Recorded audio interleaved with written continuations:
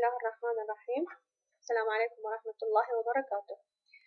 اليوم نستكمل المحاضرات الخاصة بالفصل الدراسي الأول. راح ناخذ اليوم الكومبلكس نمبر. طبعا موضوع الكومبلكس نمبر هي الأعداد المركبة مو جديد عليكم، انتم ماخذين في المرحلة الإعدادية.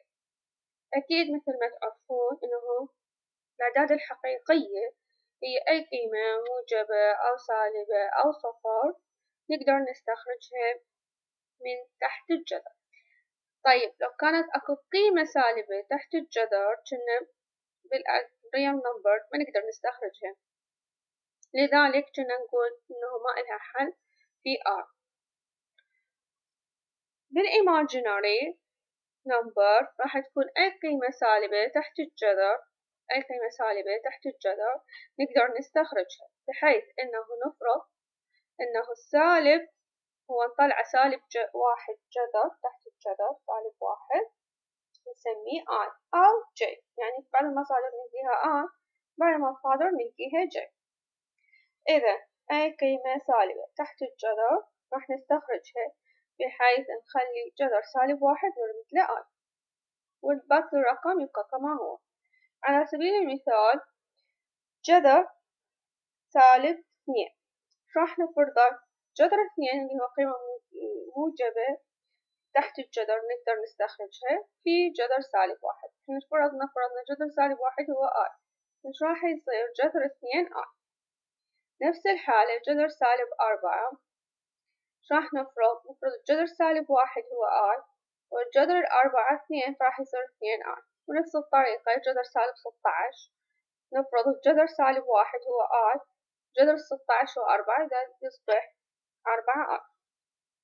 طيب أكو قواعد تنحط اللي هي الآي تربيع يساوي سالب واحد. ليش؟ لأن جذر سالب واحد في جذر سالب واحد سالب واحد. الآي تكعيب فايش راح يصير؟ راح يصير سالب واحد في الآي، إذا سالب آي. الآي قوة 4 راح يصير آي تربيع في آي تربيع، سالب واحد في سالب واحد يكون واحد.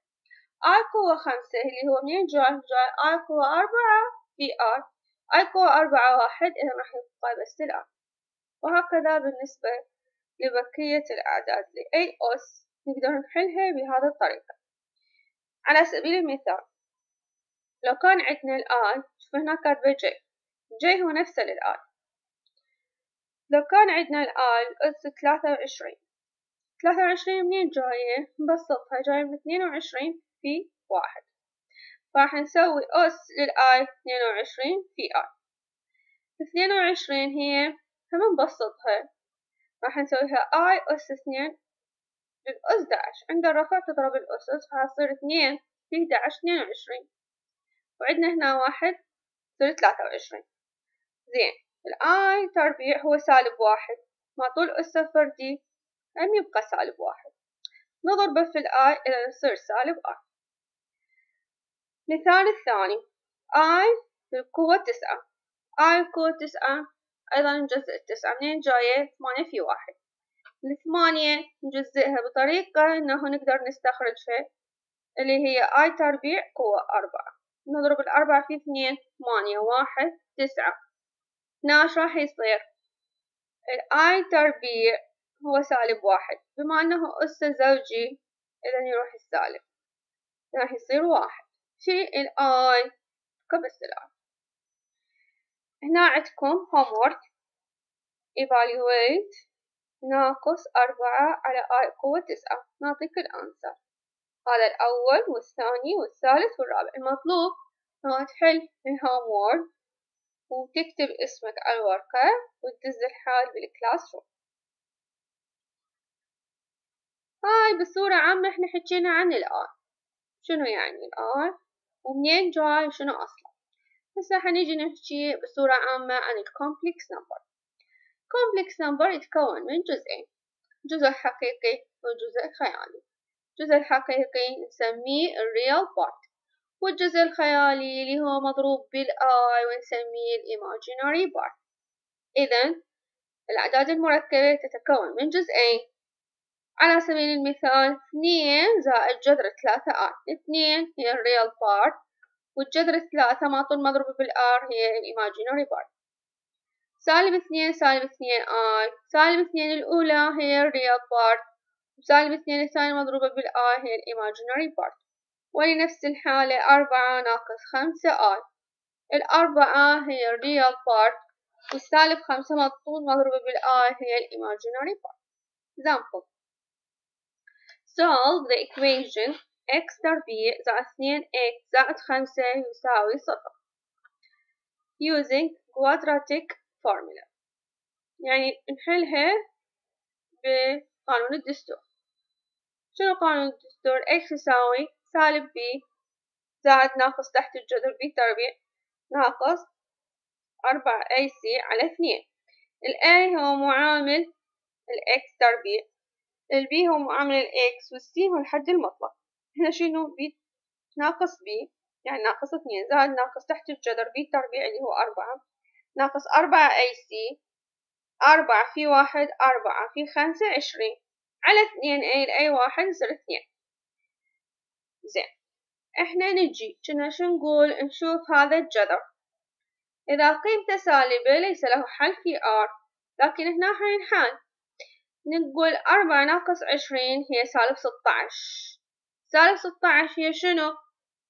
الآن في جذر 16. شو يصير جذر 16؟ 4 على 2 يصير 2 I، هاي الجزء الإيماجينري. الريال هو 2 على 2 1. -1 زائد ناقص 2 I، هذا هو حل المعادلة. -1 هو الريال بارت، بلس ماينس 2 هو الإيماجينري بارت، إذا هذا هو الكومبلكس نمبر. بنفس الطريقة عندك homework تحله solve the equations. المعادلات هنا عندك 6 معادلات، 6 معادلات تحلها. تقدر تحل 3 ومثلا زميلك الثاني يحل 3 ويعني يصير مثلا يصير تيم كل اثنين بهومورك، ماكو مشكلة. نعطيك أيضا جواب الأنسر. هذا اسمه الكارتيزيان فورمولا. شو الكارتيزيان؟ معناته بإكس وواي، الإكس نقصد بالريال بارت والواي هو الإيماجينري بارت. properties of complex number. شنو خصائص complex number؟ أولا equality مساواة، يعني شلون تستوى عددين مركبة. إذا عندي A زائد IB يساوي C زائد ID، معناته أن الجزء الحقيقي للعدد الأول يساوي الجزء الحقيقي للعدد الثاني، والجزء الإيماجينري أو التخيلي للعدد الأول يساوي الجزء الإيماجينري للعدد الثاني. إذا كاتب لك ال A يساوي C اللي هو الجزء الحقيقي الأول والثاني، وال B يساوي D اللي هو الجزء الخيالي. ثانيا addition and subtraction الجمع والطرح. إذا عندي عددين complex number أريد أجمعهم أو أطرحهم، فالجزء الحقيقي ينجمع ويا الجزء الحقيقي أو ينطرح، والجزء الخيالي ينجمع أو ينطرح ويا الجزء الخيالي. example 3 زائد 4I زائد 5 زائد 6I. شلون أجمعهم؟ مثل ما قلنا الحقيقي مع الحقيقي، يعني 3 زائد 5 يصير 8 زائد 4 زائد 6 هي 10I، إذا نرجع له. طيب لو كان subtraction طرح، example الثاني مثل حالة الطرح 3 ناقص 4I ناقص 5 زائد 6I. نجي نفس الحالة الحقيقي مع الحقيقي، مع ملاحظة أنه الناقص يدخل على العدد الثاني ويغير إشارته. يعني 3 ناقص 5 يصير -2 زائد -4 ناقص 6 يصير -10. إذا ننتبه بالطرح أنه السالب يغير إشارة العدد المركب الثاني. عندنا فالدايجرام اسمه الأريجان دايجرام. شنو هذا الأريجان دايجرام؟ يعني إذا أريد أمثل الأعداد المركبة على المستوى الإحداثي، إحنا قبل ماخذين إنه المستوى الإحداثي هو ب X axis و Y axis، هذه للأعداد الحقيقية. زين، للأعداد المركبة شلون أمثلها؟ احنا عندنا الأعداد المركبة بها جزئين، بها جزء حقيقي وجزء خيالي.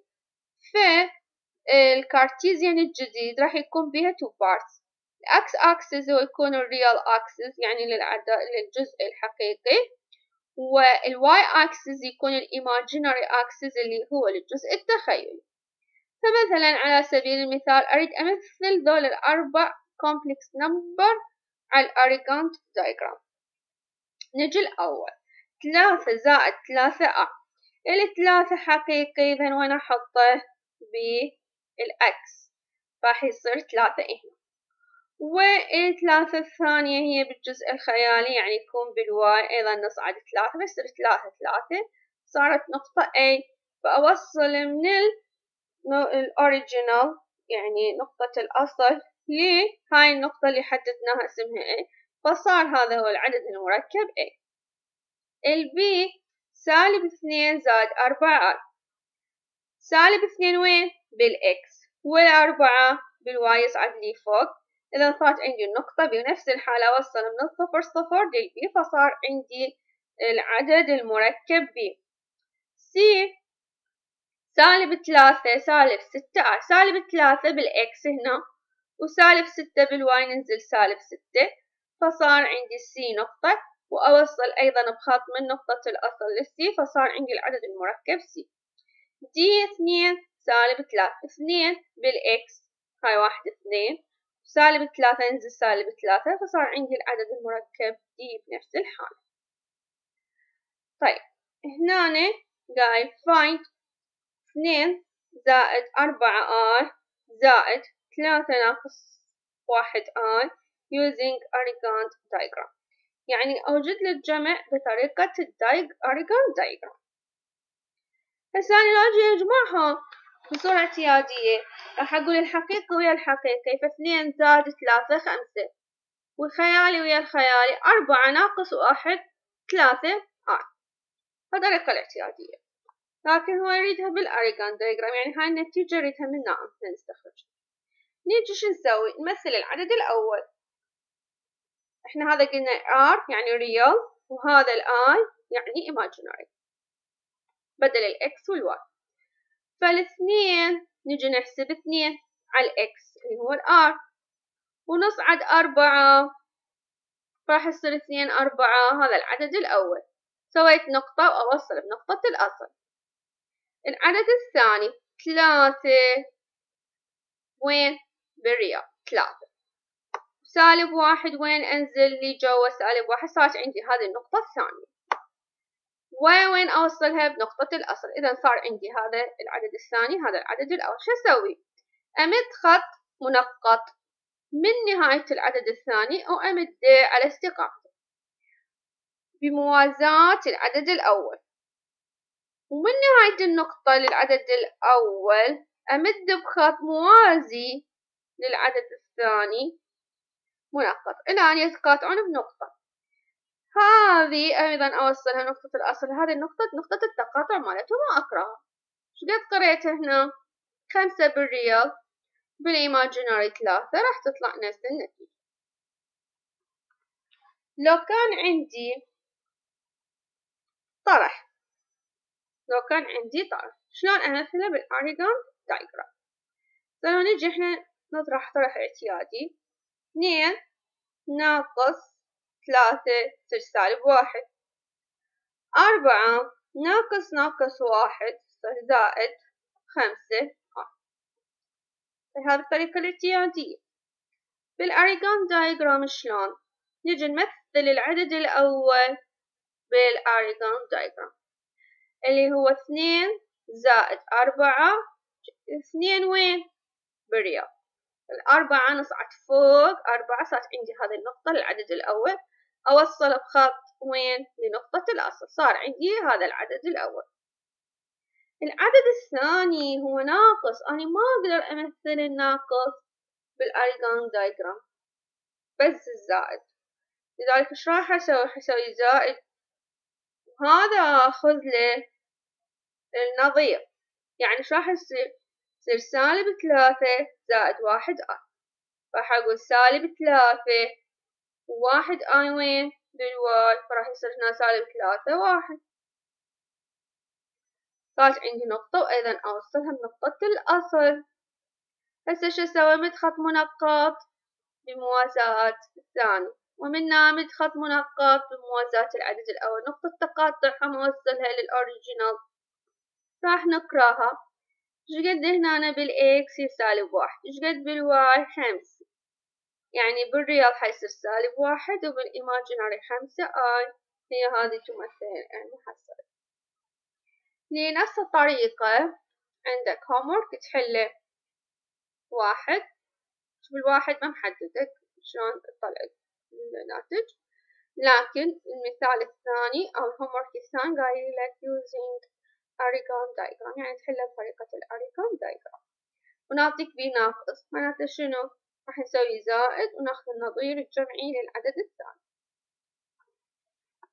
ثالثا المultiplication. شنو multiplication؟ يعني الضرب. شلون نضرب عدد مركب في عدد مركب ثاني؟ مثال، إذا كان عندي العدد المركب A زائد B في الآن، والعدد المركب الثاني C زائد D في الآن، شو راح أسوي؟ انتبه، نضرب الأول بالأول، راح يصير A في C، والثاني في الثاني راح يصير B في D، والآي في الآي هي -1، راح يصير ناقص BD. إذا الجزء الأول نضرب الأول في الأول ناقص الثاني في الثاني. ليش صار ناقص؟ لأنه الآي في الآي يعكس الإشارة. هذا شو راح يصير؟ الجزء الحقيقي للعدد الناتج زائد.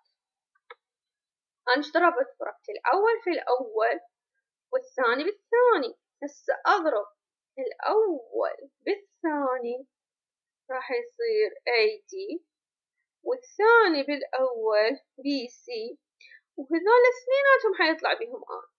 إذا أضرب الأول بالثاني AD زائد الثاني بالأول CB، واثنينهم أخذهم بهم آن. إذا فقاعدة عامة للضرب، الأول بالأول ناقص الثاني بالثاني زائد الأول بالثاني زائد الثاني بالأول كله آن. ملاحظة، إذا كان عندك ضرب عددين نفس القيم بعكس الإشارة، نفس القيم بعكس الإشارة، فناتج الضرب يكون A تربيع زائد B تربيع، هذا تحضر. إذا عددين مضروبات العدد الريال نفسه والإيماجينري نفسه لكن بعكس الإشارة، فناتج الضرب يكون A تربيع زائد B تربيع. ناخذ مثال على الضرب. 2 زائد I في 3 زائد 2 I. نرجع للقانون، الأول في الأول زائد الثاني في الثاني، الأول في الأول 2 في 3 6 ناقص الثاني بالثاني 2 في 1 2، هناك عندنا 6، إذا 6 ناقص 2 يطلع 4. هذا طلع الجزء الحقيقي. الجزء الخيالي شلون نطلعه؟ الأول بالثاني اللي هو شقد 2 في 2 4 زائد الثاني بالأول زائد 3 يصير 7. إذا نمشي على هذا القانون. ثانيا أيضا حاصل ضرب 2 زائد I في 2 ناقص I، هذول شنو؟ نفس العدد بس بعكس الإشارة. إذا نمشي على القانون A تربيع زائد B تربيع. شقد ال A تربيع؟ 2 تربيع 4 زائد 1 تربيع 1، إذا 4 زائد 1 يصير ناتج 5. عندك homework أيضا 3 homeworkات تحلها على طريقة الضرب. deviation القسمة. إذا عندي عدد مركب أريد أقسمه على عدد مركب ثاني، ناتج القسمة دائما أنا ما أريد complex number بالمقام، يعني أريد يطلع عدد مركب اعتيادي. فشنو اللي أسوي دائما؟ من عندك قسمة نضرب فيه مرافق المقام، ليش نضرب في مرافق المقام؟ حتى يطلع لي عدد صحيح. بس احنا شو أخذنا؟ إن إذا نفس العدد بعكس الإشارة راح يكون A تربيع زائد B تربيع، يعني حيطلع عدد بدون آن. لذلك راح آخذ أضرب في مرافق المقام. شقد المقام؟ 2 زائد آي. شنو المرافق مالته؟ 2 ناقص آي. إذا أضرب البسط والمقام في 2 ناقص آي 2 ناقص آي. شو راح يصير المقام؟ أي تربيع زائد بي تربيع 2 تربيع 4 زائد 1 5. إذا راح يصير 5. نجي للبسط، نرجع للقانون. الأول في الأول ناقص الثاني في الثاني. الأول في الأول 4 في 2 8 ناقص 7 في سالب 1 سالب 7. ايش راح يصير؟ 15. العدد الإيماجينري ايش راح يصير؟ الأول في الثاني يعني 4 ناقص الثاني في الأول 7 2 14. وراحت الأربعين عندنا سالب فتصير 10. راح تصير 15 زائد 10 آي، وبالمقام 5 فأوزع 5 على الجزء الحقيقي والجزء الخيالي. 15 على 5 3، 10 على 5 2، يصير الناتج 3 زائد 2 آي. إذا نشوف شلون سويناه، بسطناه من عدد مركبة حصل قسمتهم إلى عدد مركب. example الثاني find as A زائد IB، يعني نعطيك عددين مركبة حصل قسمة نريدهم بهذه الصورة. أيضا شو نسوي؟ نضرب في مرافق المقام. 2 زائد 5 آي على 3 زائد 4 آي، راح أضرب في مرافق المقام. شكل نفس العدد بعكس الإشارة. شو راح يكون المقام؟ A تربيع زائد B تربيع. A تربيع 3 تربيع 9 زائد 16 راح يصير عندي 25. خلصت من المقام. نجي للبسط. شنو قانونه؟ الأول في الأول ناقص الثاني في الثاني. 2 في 3 6 ناقص 5 في 4 20. وأنا عندي سالب، لأن 20 راح تروح من عندها 6 يصير سالب 14. الجزء الإيماجينري هو شو راح يصير؟ الأول في الثاني اللي هو 2 في 4 سالب 8، والثاني بالأول 5 3 15. هناك عندي أني هو سالب، وهذا السالب راح يصير سالب 23.